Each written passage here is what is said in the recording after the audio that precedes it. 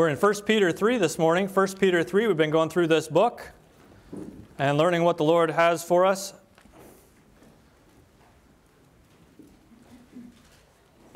As a church. And beginning in chapter 2, he started on this whole section, Peter did, on submission. And he dealt with different forms of submission in different aspects of our lives. And he dealt with submission in general, and submitting to the government, and submitting to the Lord. And also the Lord Jesus' example of perfect submission to us, even in time of trouble. And then we come to chapter 3, and he emphasizes submission in the home, submission as men and women, and submission in God's church as we continue on, submission to one another. But in chapter 3, verse 1, he says, "Likewise, ye wives, be in subjection to your own husbands, that if any obey not the word, they may also, without the word, be won by the conversation of the wives, while they behold your chaste conversation coupled with fear." And this is our text this morning, verses 3 and 4, but we'll read through verse 5. "Whose adorning, let it not be that outward adorning of plaiting the hair and of wearing of gold or of putting on of apparel, but let it be the hidden man of the heart, and that which is not corruptible, even the ornament of a meek and quiet spirit, which is in the sight of God of great price." Let's pray. Father, we thank you for your word, and we thank you for the impact that it has for each one of us, the challenge that it has for each one of us, and the specific nature with which you deal with details in our lives. And we pray that you'd help us to understand what your message is to us today from your word. And I pray that the Holy Spirit of God will use your word in our hearts to bring about change and spiritual growth where it's necessary, and encouragement in the things that we're honoring you in. Lord, we pray that you help us in these things. We thank you again for the opportunity to open your precious book and to see the truths that you have for us. We thank you, Lord. In Jesus' name we pray. Amen. All right, as we come into this passage, 1 Peter chapter 3, again, we're dealing with submission in general, but specifically the wives and the husbands. And he begins with the wives, and he has 5 verses on the wives, and 6 verses on the wives, and only 1 verse on the husbands. And that doesn't tell us that the wives are worse than the husbands, but it does tell us that there's a specific role that the Lord wants wives and women in general to play, and that is sometimes a difficult thing. And so I don't know about you, but I wouldn't want to be a woman. And a lot of you women look around and you say, "Man, I wouldn't want to be a man." Well, why? Because God created us the way we are, and he gave us each roles for us to fulfill. And so when we do that, we're most happy. When we do that, we have the most peace in our relationships. When we do that, we're the most productive for our King. And we are the most effective for the kingdom of God. And that's how we want to be in our lives. We only have a short time on this earth. And so while we're here, let's try to grow as much as the Lord has for us so that we can be the most effective servants of his. That's the desire of a servant, is to please his master, if he's a good servant. And that's the way we need to be when it comes to our Lord and Master, the Lord Jesus Christ. And he says here in verse 3, "Whose adorning," this is the godly woman's adorning, "let it not be that outward adorning of plaiting the hair and of wearing of gold or of putting on of apparel, but let it be the hidden man of the heart, and that which is not corruptible, even the ornament of a meek and quiet spirit." So we can ask this question: how many of you ladies do you think you would say, by uplifted hand, "I have a meek and quiet spirit"? Is there anybody who would do that? No? Okay. That's probably good. That's probably a good thing that you're not willing to just say, "I've arrived," because none of you have. And when we get to the husbands, we'll find that none of us have either, unfortunately. And so we have a lot to learn. And we have a lot to learn in our roles. We have a lot to learn in our marriages. And so God has this for us today. Last week we talked about what God would have us understand regarding the idea of subjection, and even in a worst case scenario, that those who don't have husbands who are even obedient to the word, or perhaps are unbelievers, there's still an opportunity and a responsibility of submission in those situations. And the end goal of that, there's a purpose for it, and there's a design to that, and it is because that's the way you're going to win. That's the way you're going to win. Not by pushing your own agenda, not by being not submitted, but by obeying God's will. That's how you win. That's how you win before God, and that's how you win your husband. All right, so we're preaching today on the wifely adornment. He says, addresses this to wives. And I say wifely adornment, not womanly adornment, though this applies to all women, okay? But why wifely adornment? Primarily in Christian circles, especially among those of marrying age, we should expect that marriage would be the norm. In fact, in our culture, we should expect that marriage would be the norm. Peter does here. So he's addressing this to all women, but he addresses the wives because he's expecting that women be married. That's the norm. So if you're not married, that's abnormal. You're strange. You're weird. No. You might feel that way. And that's not a negative thing because it's normal for Christian women to be married. It's normal. And that's why the Lord says in 1 Timothy chapter 5, verse 14 through Paul, I will therefore that the younger women marry, bear children, guide the house, give none occasion to the adversary to speak reproachfully. So it is God's design normally for women to be married. That doesn't mean that it is absolutely God's will for you to be married, okay? But that's what his will normally is for women, for Christian women to be married. Today, the culture encourages many and long relationships that fall short of marriage, or no relationships, which is not God's design. This is not God's plan. These things lead to an independent and rebellious spirit, often to promiscuity, to the waste of youth. Certainly, they lead to a dedication to self and not to wifely and motherly spiritual service and to life outside the order of God. So if you're not a wife and you're not a mother, that doesn't mean that you're necessarily outside of God's will, but you have to be on guard that you don't allow the culture to force these agendas on you. The agenda of independence, the agenda of rebellion, and the agenda of being served rather than a life of service. This is what God's design is. So I want you to notice the inward focus that Paul expresses here, directing women to their home, to their husbands, to their children, and to their house, not to a great following. That's not what God's design is for women. Titus chapter 2 follows the same pattern where the Lord gives instruction to the older women to encourage and advise the younger women to be sober, to love their husbands, to love their children, to be discreet, chaste, keepers at home, good, obedient to their own husbands, that the word of God be not blasphemed. The inward look is the need of the hour when it comes to the home, not an outward look. Not a look toward a career in business, not a look toward a following, not a look toward political leadership or of social media impact. God's desire is for you to focus inward as a holy woman.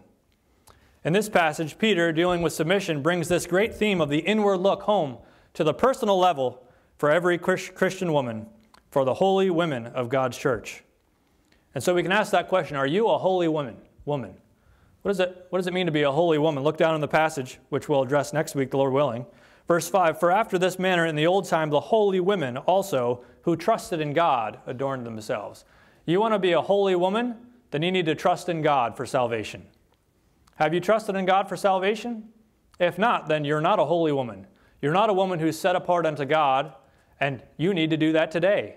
You need to come to the place of repentance and trust in Jesus Christ. Have you been saved? Have you been born again? These are God's words regarding our coming to God. Have you been redeemed? Have you been justified or made righteous? These things can't come about by your own goodness or by your own effort, but only by the grace of God working in your life through the sacrifice of Jesus Christ. By trusting in Jesus Christ for our salvation, we can be redeemed, we can have our sins forgiven, we can have new life in Christ and purpose in our lives. But only if we'll do that. And you can be a holy woman. You can be a holy woman. You can begin on the trajectory and path of a holy woman if you'll trust in Jesus Christ today. Don't delay. Do that today. Become a holy woman of God. We've already seen the wifely submission in verses 1 and 2, and noted the word likewise at the beginning of the chapter, reflecting back to the Lord Jesus Christ. We saw the emphasis on your own husbands, for your focus to be on your relationship with the husband who is unique to you because submission and oneness go together. True submission involves oneness with your husband, as the submission of all believers to Christ involves oneness with him. We then saw the worst case scenario. Submission is for all wives, but it's especially difficult for wives of unbelieving husbands or disobedient husbands. But even in this case, submission is God's instruction, because submission to God's authority structure demonstrates a changed and heavenly heart to the lost husband and to the lost world. And then we saw the witnessed style of life. The word there, while they behold, in verse 2, your chaste conversation coupled with fear. This indicates the observation of the overseer, that word. That is to say, that the husband is enabled with a submitted wife to be the one who oversees. And as he oversees, he oversees. Now he can see the testimony demonstrated. And what is he to see? He's to see the two observable characteristics of a godly woman's submission. The two observable characteristics of a godly woman's submission: fear and chastity or purity. Respect and honor, coupled with purity of life and complete consecration to the Lord, are what all, but especially the husband, can see as the evidence of a true womanly submission. So I pray that you've been working on this since last week. But second, now I want you to see, as our heading for today, the wifely adornment. The wifely adornment is the challenge for today from verses 3 and 4. The word adornment is from the Greek word cosmos, which is dealing with the arrangement or ornamentation, the order specifically of the skies. It is the word for the world, identifying the arrangement of and the constitution of the world.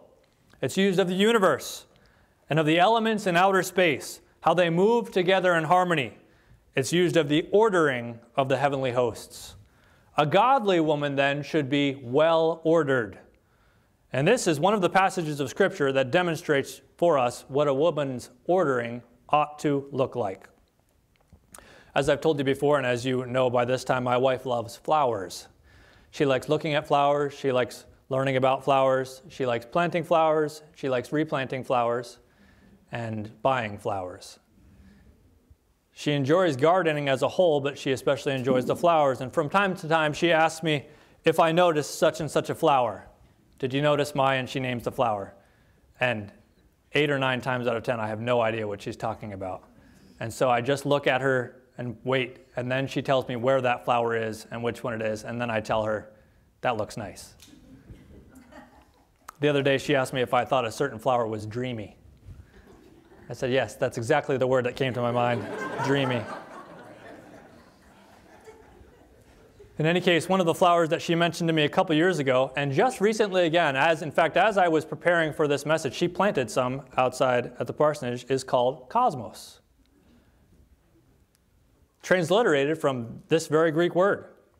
When I heard that word when she said that, I thought, I wonder what that connection is between the name of that flower and the word I know from biblical Greek. I found out that the flower is named specifically with this definition of this word in mind. First, the cosmos flower is in the family of asters, which is another Greek word meaning star. Remember we talked about the ordering of the universe? And then the cosmos genus was given this name because of the beautiful order of the petals by the explorers who first noticed it in the Southwest. They saw the order of this flower, and they said, that's exquisite, we're going to call it cosmos.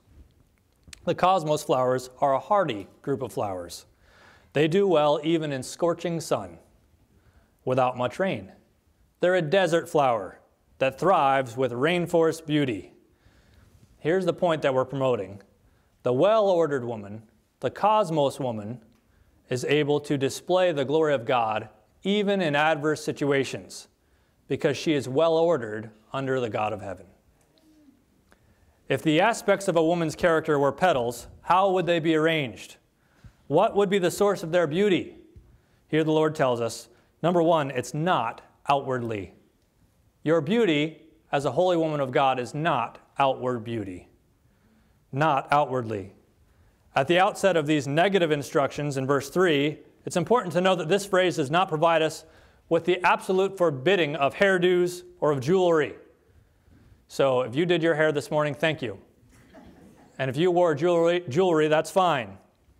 If he were giving an absolute forbidding of this, then there would be also an injunction against apparel or clothing, because that's the third thing in the list, and we all are to wear clothing.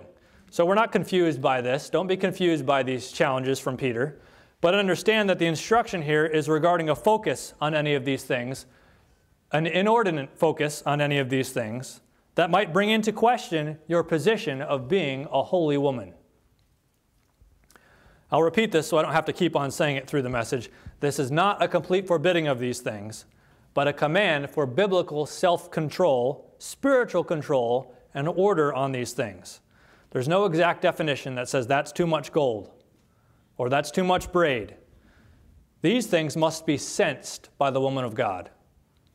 They must be sensed. By the way, modesty must be sensed by the woman of God.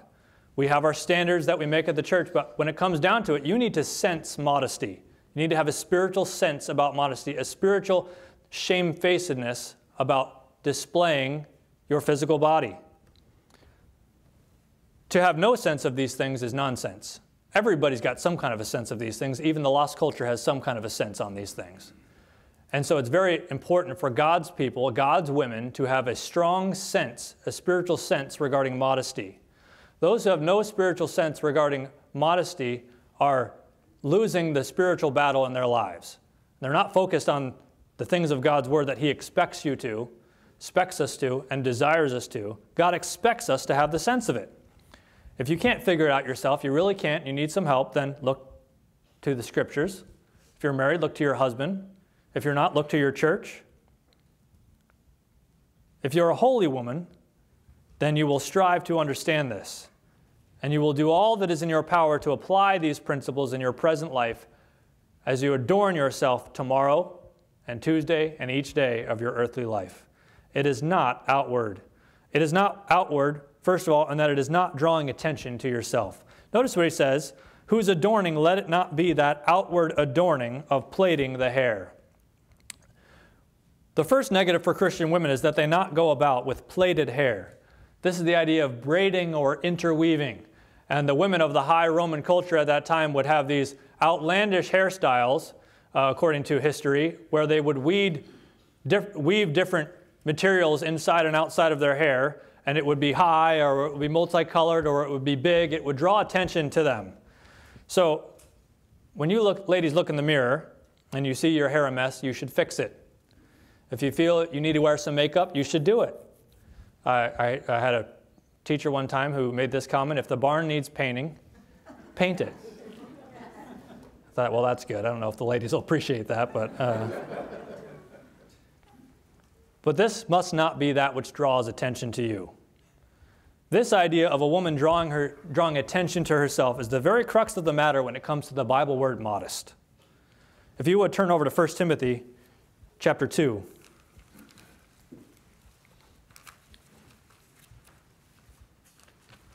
And look at verse 9. He says there, in like manner also that women adorn themselves in modest apparel, with shamefacedness and sobriety, not with broided hair or gold or pearls or costly array. So the opposite of drawing attention to yourself is modest, shamefacedness, and sobriety. Shamefacedness has the idea of when there's too much attention on me, I'm embarrassed by that. But you know what the culture encourages women to do these days? Well, you should draw attention to yourself. You should let your individuality shine, and everybody should notice you. And you should be out there, and you should be loud and proud. That's the cultural agenda. That's the satanic agenda, because it's contrary to God's Word. Modest apparel, shamefacedness, that which is out of good order is what draws attention. When everything is in good order, you don't notice things.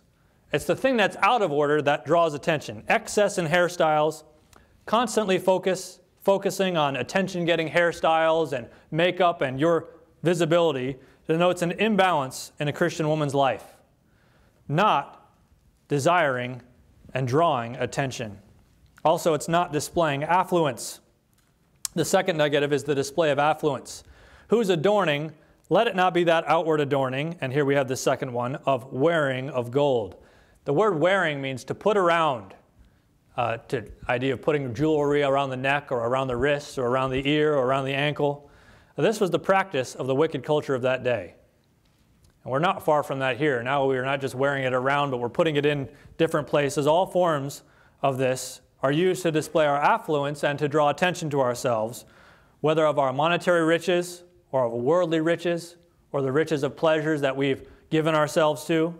These things and the things that we wear, the extra things that we wear, the baubles that we wear, if they're drawing attention to ourselves in an inordinate way, we're out of order and we're displaying the riches of the pleasures of this life. We all wear wedding rings, that's normal. You ladies wear necklaces and earrings, that's bracelets. We understand that. They wore those too. This wasn't an injunction against ever wearing jewelry, but let me put it in a current context. Do you focus on jewelry? Do you buy a lot of jewelry? Is your jewelry gaudy? If someone doesn't notice your jewelry, does it bother you? Do you have to have the brand names of everything?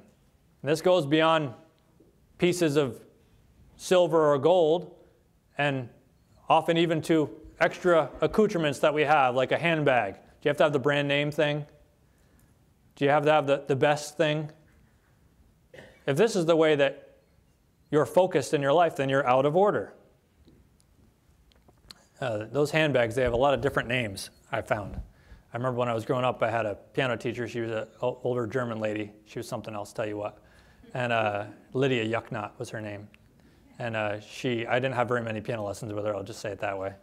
But she came to our house one time, and she was a little angry type of woman. And she had left her purse downstairs. Well, I didn't know that. I was 7 years old, 6 years old, I didn't know.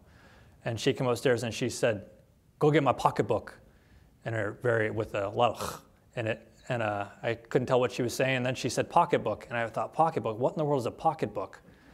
And so I'm standing there ignorant. And the longer I didn't move, because I didn't know what she was talking about, the angrier she became. And my mother was over there snickering. She thought this was great fun, because she knew that I didn't know what she was talking about. And I was in trouble and feeling the pressure. So my mother really damaged my childhood, I'll tell you what. Finally, she said, "Jonathan, it's her purse. Go get her purse. She left it downstairs. I had to go get it." Okay. But we have all these things.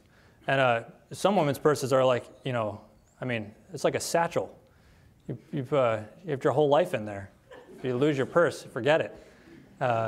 You change your clothes for a week in there, I'd think.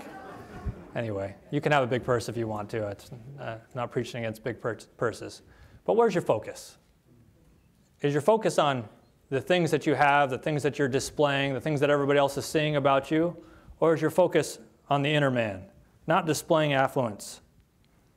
Sometimes your husband or your close friend may purchase for you an expensive thing. We're not in a position to provide external judgment on what you have and what you use here. But we want to provide a caution for your personal heart, not to derive your value from, nor place your affection on these temporal things, such as silver and gold. Remember, they're corruptible, they pass away, as does our appearance in them. Remember the scripture, who's adorning or ordering and arranging, let it not be that outward adorning of wearing of gold. And then the third, not distracted with apparel. So we're not trying to draw attention, we're not trying to display our wealth and our affluence, and we're not to be distracted by apparel. Many women are distracted by apparel. And I'll detail what I mean by that. Do not be adorning yourself with the putting on of apparel, or ordering yourself, arranging yourself with the putting on of apparel. Peter's injunction here is against running after the current fashions, with the phrase putting on indicating a regular changing of clothes. Some women have so many clothes in their closet that they don't even wear them all. They've still got tags on them. And that's a dangerous thing. On the other hand, some women are just always trying to be up with the latest fashion and make sure that they're included in the general display of what everybody else is wearing, so that they feel accepted and that they feel beautiful and that they feel applauded by the culture. But if you're focused on the clothing you wear and how it relates to everyone around you, you will find it very difficult to stay out of the immodesty of the fashion industry. The fashion industry is a reprobate industry. You need to know that going in. There was a certain university, a Christian university, that had a fashion department in recent years, and they ended up having a fashion show. And I watched it, and it was ridiculous. It was disgusting. And then they had to backtrack and make all these apologies. It was a wrong thing. How did they get there? Well, they started with the fashion industry. The fashion industry is not your friend. Okay? So you ladies, you should learn how to make clothes. That's a wonderful thing to do. But that's not the fashion industry. Stay out of the fashion industry. When you come to the magazines, don't look for the latest thing. Maybe the latest thing is fine, but just recognize there's a satanic agenda there. The fashion industry is dangerous. Peter says it here. don't focus on the putting on of apparel. I didn't say it. He said it. God said it. Don't focus on the putting on of apparel, the regular changing of clothes. If you're focused on the clothing you wear, you will find it very difficult to stay out of the immodesty of the fashion industry, and it will be a slide. It might not happen overnight. It might not happen over a year, but it will be a slide, and you'll eventually become desensitized to the agenda that is presented by the world if you make clothing your focus. Don't make clothing and your appearance your focus. Many Christian women fall into the great trap of constantly trying to look cute, mostly for social media purposes or for the congratulation of their circle of friends. If you expend so much energy attempting to look like that which others value, you'll forget the source of true eternal value. I caution you ladies from involvement with the women on social media who list out every article of their outfit and show it for the world every day. This is what I have for today, and they go through all of these things, and it's this brand, and I got it here. Even if it's a modest thing. Why are you so focused on your clothing? They give their makeup tutorials. They spend lots of energy on getting the right shot to display these things. You know, maybe it's not even about their clothing, but they're out in the field somewhere taking pictures of themselves. Listen, if you go out for a photo shoot for your engagement photos or whatever, okay, we understand that. But there's so much glory in the flesh. There's so much emphasis placed on our human appearance. That fades very quickly. And as soon as you get out of the shot, it's really gone. And as you get older, it begins to fade. This is naturally true. There's nothing wrong with a good picture or display of beauty, but keep the main thing the main thing.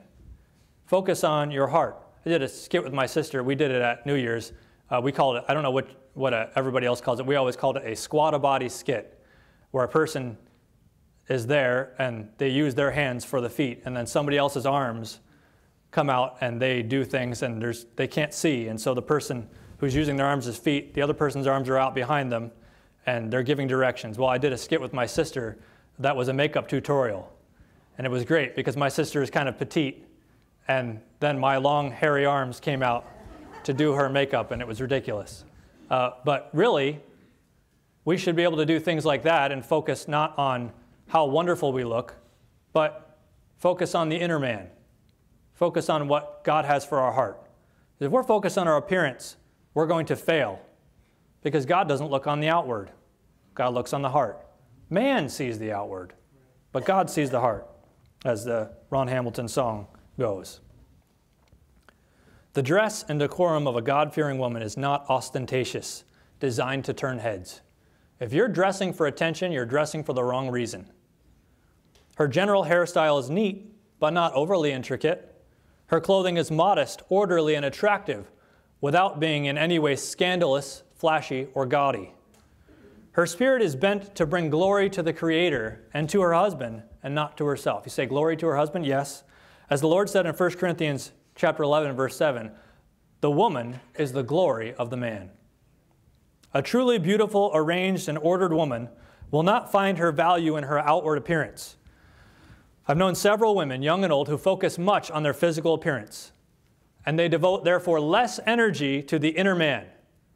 Their beauty is temporal, and their beauty is vain. At the same time, I've known several godly women, some who were worn with time and tragedy on the outside, but vibrant for the Lord and full of the Holy Spirit on the inside. And when it comes down to it, that's the beautiful woman. And every one of us would stand and say, as we are in our right minds soberly thinking about this, if we put those two women in front of the congregation, we would all choose the older, careworn woman who was full of the Spirit of God, and we say that's true beauty. But in the moment, and outside of a sober mind, we get into this thinking that true beauty is what I'm wearing and how I look. These things are temporal. They pass. How beautiful is a woman who has a vibrant relationship with the Lord. Again, the Scriptures are proven true and right. Many daughters have done virtuously, but thou excellest them all. Favor is deceitful, and beauty is vain. But a woman that feareth the Lord, she shall be praised. That's the woman that will be praised, according to Proverbs 31, 29, and 30. It should also be apparent to us that Peter was not giving an exhaustive or complete list of things that Christian ladies should not focus on. He's teaching here, he's challenging them, he's writing the epistle, and he gives them this list. And you can catch the spirit of what he said. You can almost hear it. Don't let it be this or this or this, but let it be this. And so he's not giving an exhaustive list. So be cautious about other things in your life that draw you away from having your attention on the Lord, and that draw you away from finding your value and your appreciation from the Lord and from the inner man rather than the outward. So realize that the great challenge of this message from Peter is not in the explicit details, but in the spirit and the heart, as he says. The external things will come naturally, and you'll develop that sense of which I spoke of earlier if you focus on a right heart relationship, with the Lord. Remember, when God saves us, he changes us from the inside out. We don't turn over a new leaf to be saved, but we're changed into his image by a process after salvation. But we need to be those who have our spiritual mind straight about these things. According to Proverbs 12, verse 4, as a jewel of gold in a swine's snout, so is a fair woman which is without discretion.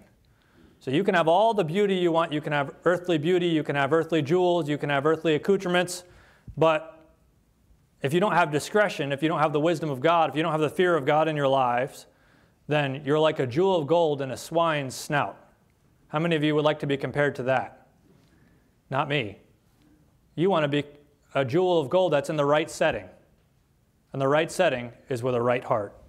The women of the culture are often overly concerned with the outward. This outfit and that outfit, this look and that look, and all of these things. But God is concerned with the heart, the hidden man of the heart. Our adorning, your adorning, is not to be outward, but number 2, it is to be inward. Look again at verse 4. Whose adorning let it not be the outward, but let it be the hidden man of the heart, and that which is not corruptible, even the ornament of a meek and quiet spirit, which is in the sight of God of great price. Let it be inward, not outward, but inward. Let it be the hidden man of the heart. And now we get to the point of Peter's challenge. Get your heart right. Those women who resist the challenges of modesty, those who say, why do you have to do it that way? They've got a heart problem. That's the fact of the matter. When it really comes down to it, now maybe it's something that someone hasn't been taught about or something that they're growing in, that's fine. We don't all come to things immediately in the same way. But if over and over and over again you resist and push back, and for time unending you're resisting and rebelling against the challenges of the Word of God, then you've probably got a heart problem. So here's the question. Do you have a pure heart? Do you have a submitted heart? Do you have a servant's heart? What is your heart like? Is your adornment a heart adornment or a hedonist adornment? Hedonism is the idea of living for pleasure, the idea of having satisfaction and joy from everything in life. That's hedonism. So I do what things make me happy. I do things how they make me happy. And no one's going to tell me otherwise. I'm a hedonist. I want to enjoy pleasures of this life. God says you need to have a right heart attitude. Be reminded in your heart that all things of this life pass away. Your hair, your skin, your clothing, your body, your jewelry, the attention that you have, even your comfort. Some ladies, I wear this because it makes me comfortable. None of these things can you take with you into eternity. We go into the grave empty-handed in every way, and our life for Christ is what is going to matter. It's what's going to last. The Lord gives instruction for the holy woman's adornment to be, first of all, invisible. Invisible. Notice what he says, but let it be the hidden man of the heart. The hidden man of the heart. The word for hidden is kryptos. It's the source of our English word cryptic. The meaning of kryptos is to be concealed or secret, hidden or covered. And so it is a wonderfully translated word, hidden. Because of the great pressure on women to perform a certain way in this world and to be a certain type of strong, independent, conquering, glass ceiling breaking, news-making, attention-getting, in-control woman, holy women are those who actively resist this pressure. And they take pains to focus on that which people on the outside cannot see. Instead of focusing on their outward appearance, they focus on the heart, the hidden man of the heart. Each person, man or woman, has a hidden man of the heart. Go over, if you would, to Matthew chapter 6. Matthew 6 and verse 4, the Lord gives instruction regarding alms, that thine alms may be in secret, that thy Father, which seeth in secret himself, shall reward thee openly. That word there for secret is the same word we find in 1 Peter 3 for hidden. So the things that we do for the Lord are to be hidden. We're not to be displaying them for our own glory or for our own reward. These things are hidden. And who sees that? The Lord. And then he'll reward openly. Look at verse 6. But thou, when thou prayest, enter into thy closet, and when thou hast shut thy door, pray to thy Father which is in secret, and thy Father which seeth in secret shall reward thee openly. So, can you see God? No, he's in secret. He meets with you in secret. He doesn't meet with you publicly. It is the same way, conversely, with us. God sees what is in our heart. He sees the secret thing in our heart. And then he'll reward us openly. Verse 18, that thou appear not unto men to fast, but unto thy Father which is in secret, and thy Father which seeth in secret shall reward thee openly. Our spiritual lives are secret lives. They're lives that have to deal with our hidden man. But if we're resisting all of these things on the outward man, and if we're seeking the world after the outward man, what pleases us, what we think pleases everybody else, then we're not focused on the inner man. Luke chapter 12, verse 2, there is nothing covered that shall not be revealed, neither hid that shall not be known. This is the idea. God will reveal these things when the time comes. What Peter is telling us is that we ought to focus on the soul and not on the shell. Focus on your spirit and not on your style. Paul said, for bodily exercise profiteth little, but godliness is profitable unto all things, having promise of the life that now is and of that which is to come. If you honor the Lord in your heart now, you'll have blessings now and you'll have blessings to come. But if you honor the world and you honor your own flesh in this life, then you'll not receive God's blessing now and you'll not receive it in the life to come. There are those who will reject this teaching and have the attitude that it doesn't really matter. Why are you making a big deal about these things? Well, the first reason is because the Word of God does. And the second is because I can see the end and the fruit of these behaviors, as 1 Timothy 4 just told us, whether the positive or negative. And thirdly, because the biblical truth is, where your treasure is, there will your heart be also. Is your treasure on your fleshly desire? Is your treasure on how the world is going to accept you and see you? Or is your treasure on the Lord? There will your heart be also. So ask this question of your own self. Do you value the inner man, that which is spiritual, your relationship with the Lord? Or do you value your appearance, your attention, your value in the world's eyes? Ye cannot serve God and mammon. Daughters of God, says the Holy Spirit, let your adorning be hidden. It is not only invisible, but it's also incorruptible. There's a focus here on that which does not pass away. Remember, your physical body is corruptible. Job chapter 19, verse 26, the first part of that verse says, after your skin, worms destroy this body. Your body is going to be eaten by worms. Think about that the next time you take your beauty picture. Picture a worm devouring your body. It's just a body. It's just a shell. Don't place your value on that. This is now the third time in this epistle that Peter uses this word incorruptible. He uses it in chapter 1, verse 4. Our inheritance is incorruptible. And also verse 23. We are born again not of corruptible seed, but of incorruptible by the word of God, which liveth and abideth forever. We have an incorruptible inheritance. We have been born again by the incorruptible word of God. How then can women of God stoop to the corruptible in their focus and desire the beauty of this passing world? Notice also, the hidden man of the heart is what is incorruptible. Your outward physical body will pass away, but not the inner man. The inner man lasts. The hidden man of the heart lasts. That is incorruptible. It is not subject to the normal passage of time. The inner man does not get wrinkles. The inner man does not get sagging skin. The inner man does not get age spots or those veins or bags under the eyes or gray hair or thinning hair or departing hair like mine.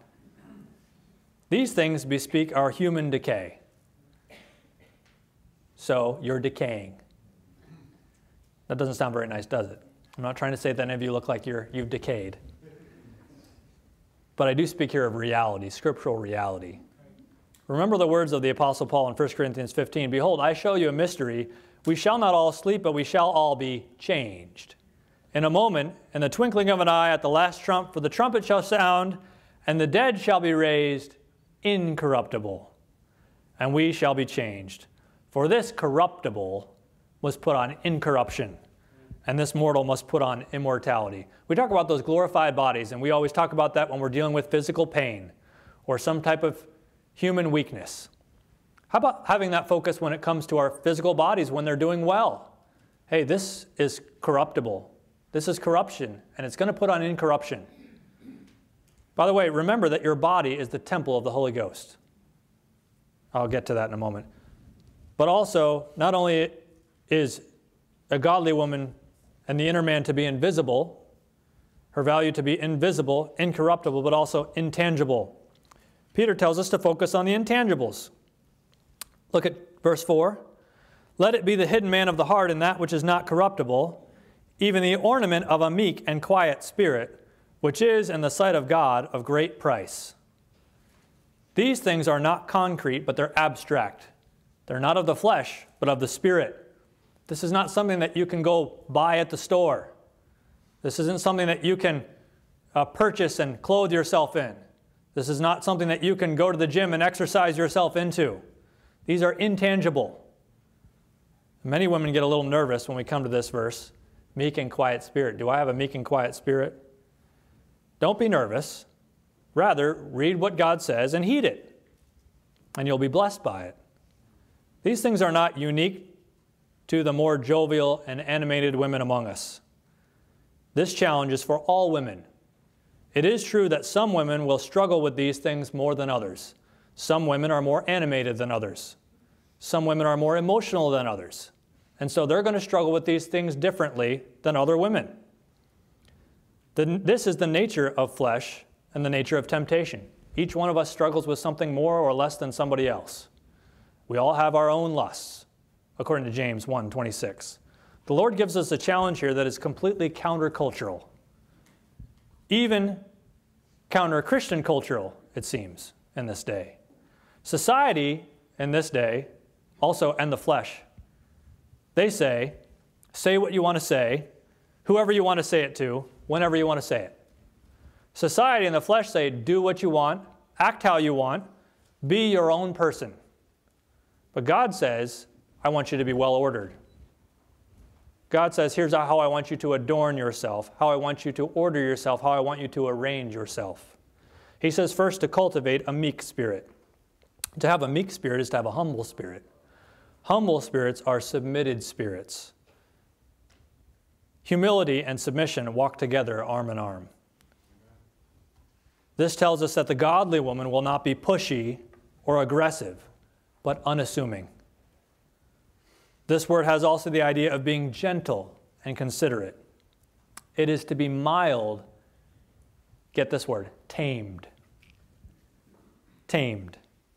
Some ancient usages suggest this definition, to bring down. To bring down. That sounds like the Lord Jesus Christ, who condescended to men of low estate. And this is indeed a Christ-like quality. The Lord Jesus used this word of himself in Matthew 11, verse 29.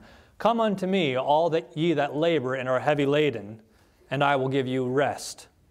Take my yoke upon you and learn of me, for I am meek and lowly in heart, and ye shall find rest unto your souls.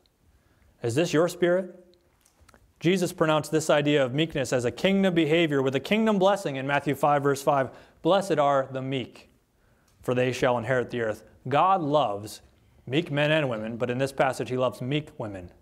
God wants to see you ladies be humble and meek. That doesn't mean weak, but it means that you're under control. In fact, that's more strength. That takes more strength to control yourself. In like manner also that women adorn themselves in modest apparel, 1 Timothy 2 verse 9 says, with shamefacedness and sobriety. Shamefacedness means to control your spirit and have a natural shame about yourself. Many women excuse their lack of meekness because, well, I'm right. I'm right. But God gives no excuse for being coarse or aggressive. Many ladies are rash with their language, not filtering their words by meekness. It is not good for women to be in leadership and assertive publicly or in their homes. That's the opposite of meekness. I know that's not a popular statement, but it's a biblical statement. God says holy women have meek spirits. First to have a meek spirit. Also, have a quiet spirit. A quiet spirit. The word means to have a quiet disposition. It is the opposite of causing disturbance. It's not boisterous, it's not brassy, it's not loud. This woman is not the center of attention with her spirit nor with her dress. Godly women are also calm women. That is, when those things which are riling to other women come up, these women stay calm. It means when this woman's spirit is wont to be stirred and heated until it boils over, in a sharp tongue lashing or in gossip, it remains calm and quiet and does not initiate a disturbance. Can you see how this might be fruitful in your home? How it might be fruitful in God's church? Proverbs 21 verse 9 says, "It is better to dwell in a corner of a housetop than with a brawling woman in a wide house." You know what the brawling woman is? Not meek and quiet. "It is better to dwell in the wilderness," says verse 19, "than with a contentious and angry woman." Proverbs 9 verse 13 says, "A foolish woman is clamorous." A foolish woman is clamorous. She is simple and knoweth nothing. 1 Timothy chapter 2, verse 11 says, "Let the women learn in silence with all subjection." She is to be known by a quiet disposition. I want to be careful to say that it may be that you're naturally more meek and quiet than others. So your natural disposition is to fall into this behavior somewhat passively. Maybe that makes it easier for you. But the challenge here is always needful to be watchful on. You can needle your husband in a soft tone too. Sometimes we think, well, if I do it undercover and not overtly, then I'm still meek and quiet. Or a woman can have loose lips quietly, behind the scenes, like an assassin standing in the shadows with a hidden dagger. I think probably just as much as meekness and quietness are missed by the naturally quiet as by the naturally loud. Maybe it's just not as apparent. But I've seen many who seem to be quiet be very loud behind the scenes. I've seen those who seem to be meek on the surface be very rebellious and pushy and demanding in the background. Not all knives are large, but they can all be sharp. It is not God's desire that all of us turn into the same exact robotic and boring people like me. I'm boring. And maybe you're boring. And maybe you look at somebody else and they're not boring. We need a little, my mom's maiden name is Spicer. And she had her friends gave her a thing about spice. They would always give her stuff about spice. And it had a phrase on it, this thing that my mother had as a keepsake. It said, "Variety is the spice of life." So I used that statement. We need to have variety. I enjoy fun people. I'm not fun. My son Gideon is a riot. I love to be around him because he makes me laugh. He brings joy. My wife likes to be around him more than me because he's funny. He's happy. You know, he's positive. That's just a joke, okay? But we are looking, we gravitate toward that which is different from us. Those who are a little over the top, those who are somber, bring them down to a level. Those who are down on the level need to be brought to a smile by those who are joyous. So we have some difference there. We're not all robots. God doesn't want us all to be the exact same. But He does want to use each one of us with our own personality, with our strengths and gifts that we have. At the same time, the Lord tells us here what is proper for His people. So we all take those things and we control them. We bring them to a biblical equilibrium in our lives. The Lord would have all of His children demonstrate His spiritual qualities, no matter their normal temperament. So if your personality naturally comes into violation of these things, you must actively allow the Holy Spirit of God to work and change you. Allow God to use your spirit for His glory and not for your own. This is the whole nature of this passage. Be overseen and controlled by the Holy Spirit of God in your conversation, your lifestyle. And you'll see the Lord be glorified. You'll gain satisfaction and contentment when your value system is changed into His. You'll see things as God desires you to, as they ought to be, and not as the world accepts as normal or good, or as you have as normal or good in your life. And then number 3, it's not outwardly, it's not inward, but number 3, it's upward. Or excuse me, it's not outwardly, but it's inward and it's upward. The Lord would have us focus on our relationship with Him. The upward look. Godly women focus on the inner man, the hidden man of the heart. And they may feel sometimes that nobody notices them, and they may be correct. It may be that they're ignored by mankind here, that they're out of the limelight, that they receive no accolades, that they don't receive public praise. But it is contentment in this that brings the commendation of the Creator. The Lord is not concerned with how much money a woman makes, as our culture is. The Lord is not concerned with how valued a woman is by hell-directed society. The Lord is not concerned with how beautiful a woman is perceived to be by the masses, or how praised she is by the comments of passers-by. He is not interested in her conquests of leadership, her great acumen for fashion, or her skill in cosmetics. Even a woman's hair is a gift from God, designed for distinction and natural feminine beauty. God is not impressed by these things. Why is it then that so many women live for the accolades of the culture, and maybe worse yet, live for themselves, for their own comfort or for their own accepting of themselves? It is because they do not have proper fear of God, nor do they have heaven's value system. Godly women have a proper fear of God. They recognize that they are in the sight of God. Let it be the hidden man of the heart, and that which is not corruptible, even the ornament of a meek and quiet spirit, which is in the sight of God of great price. In the sight of God. The word here is not speaking of the eyes or the vision of God, but of His presence. You are now in God's presence, and one day you'll be more vividly so. How will you behave before God? That's the idea of the word, before God. Translated here, in the sight of God, being before God. Your body is the temple of the Holy Ghost, 1 Corinthians 6:19. He dwelleth in you. You're not your own. You're bought with a price. Are you fearing society but not God? In the presence of God? Are you fearing yourself and your desires but not God? Then godly women have heaven's value system. Notice what he says, of great price. Godly women can see the beauty and attention of this world. They can see it for what it is, that it's fleeting, it's temporary, it's failing, doesn't really fulfill its promises, and it's falling, it's going to pass away. Godly women strive to live for the pleasure of the Lord of heaven, and they have the understanding of what He values. They don't mind earthly things, but heavenly things. They know that God sees a meek and quiet spirit as something of great value. Great value. That's what's precious to Him. It's of great value. I read an article several years ago, and I was going to bring it this morning, but I decided not to, but now I'm going to refer to it anyway. It was an article written by a woman. She had some blog, and she wrote an article called 10 Things to Get Upset About Before Yoga Pants. This is back in 2015.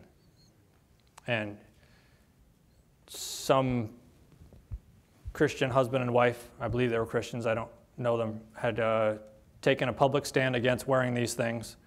And they ended up being on Good Morning America, having a dialogue with those people about their modesty and what it was and all of these things. And so this Christian woman got on and said, basically, if you're upset about people wearing yoga pants, you should stop focusing on that, and you should start focusing on world hunger and all of these other things. Human trafficking, abortion, et cetera. So not bad things to be upset about, not bad things to work towards, but not something to act like immodesty doesn't matter then. So you being modest or immodest doesn't affect world hunger, right? Be modest, and if you want to work toward solving world hunger, then fine. Be modest, and if you want to work against abortion, great. These things will only help in that cause, not hurt in it. But she wrote this whole thing, and I was struck by it, and I was challenged by it. And a lot of Christian women at that time, and perhaps still today, were tempted to go about in these things. By the way, yoga pants, I call them yoga pants. They might have another name. That's the name I know them by.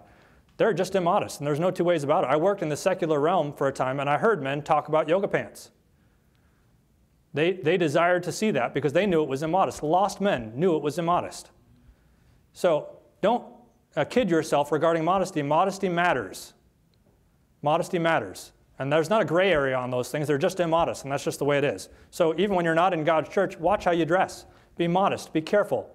Don't wear things that are too tight or too low or too high or whatever, all of the things. Focus on things that are covering yourself, that are modest scripturally. God says that someone like this is of great price. But I mention this because at the close of that woman's article, she said, I don't want to focus on things that don't really matter, she said. I don't want to focus on things that, quote, don't really matter. I want to focus on things, she said, that, quote, stir the heart of God. And then that was after her list of these other things to get us upset about. And then she said, raise your banner high, go on social media and use the hashtag 10 things you ought to get upset about before. Oh, but you want to talk about leggings. That was the other word for it on social media. But you want to talk about leggings. In other words, stop talking about modesty. Talk about this instead. That's not important. She said, I want to focus on the things that stir the heart of God. All right, fine. 1 Peter 3, verse 4. Let it be the hidden man of the heart in that which is not corruptible, even the ornament of a meek and quiet spirit, which is in the sight of God, of great price. See, a modest attitude, a meek and quiet spirit that bleeds over into how you dress, is in the sight of God of great price. It does stir the heart of God. When God sees you modest in spirit and in style, God's heart is moved by that. He says, I value that. How many things in Scripture does God say, I think that that's a valuable thing? But he says it right here. Before God, in God's presence, that's a valuable thing. It's a valuable thing. God takes that and sets that aside. That's precious. That's a wonderful thing. That's someone who's honoring me with their lives. I have this poem on the back of the bulletin. I like poetry. A little corny, but I like poetry, and I like to write poetry. But he says, whose adorning, let it not be that outward adorning of plaiting the hair and of wearing of gold or of putting on of apparel. But let it be the hidden man of the heart, in that which is not corruptible, even the ornament of a meek and quiet spirit, which is in the sight of God of great price. In every godly woman's heart is a figure yet unseen, invisible, but it reveals itself as beautiful, serene. It labors in the spiritual, not subject to decay, and though it lives behind the scenes, such splendor it displays. It works with special ornaments, two heavenly delights. The first is gentle meekness, and the second, peace and quiet. No, it isn't often seen of men. It doesn't yearn for ears and eyes. But God above sees everything and says, it's of great price. And so it is the hidden man that's really of great worth, for that is what will lasting be when gone are youth and mirth. The godly woman's heart provides a glimpse of paradise, for it is being changed in form to picture Jesus Christ. How's your heart? How's your adornment? How's your ordering? How's your arranging? Is your value on the inner man or on the outward? Let's pray. Father, I thank you for your word. I thank you for how it challenges us, how it changes us, how it gives us your direction for our lives. We pray you'd help us to heed it and then to receive the blessing from it. We thank you, Lord. In Jesus' name we pray.